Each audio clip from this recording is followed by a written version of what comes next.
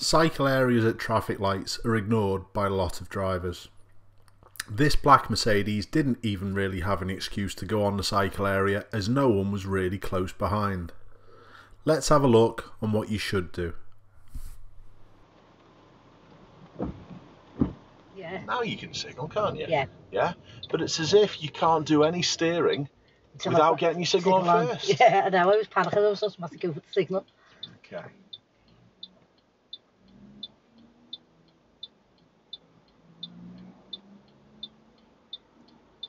Good.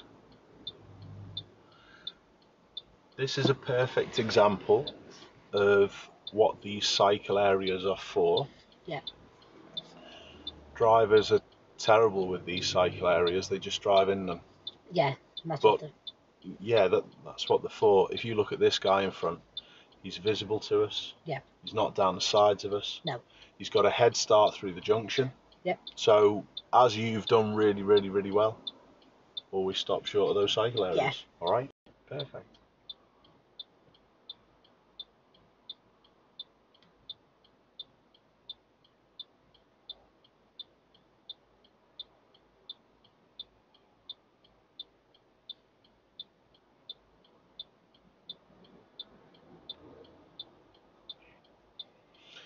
Not paying attention much though, is he?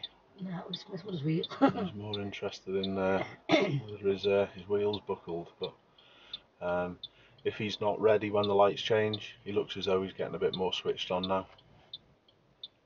Okay, perfect. Yep. So look at the oncoming traffic. Yep. The added extra in this video is how some people treat cyclists. This next part is bang out of order. Good. Can you see the last one we're waiting for? Yep. Well done.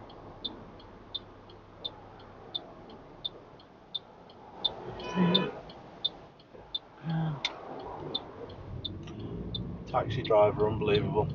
Did he? Do you think really? He didn't have to beep. He had time. Did the cyclist cause the taxi No. driver any bothers No. whatsoever?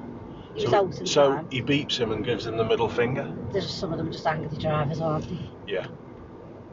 Anyway, you did brilliantly. Well done. Just remember, cyclists have got as much right on the road as any of us car drivers. Thanks a lot for watching and supporting my channel, and if you're interested in any of the gear that I use on my videos, please have a look and click on the links below.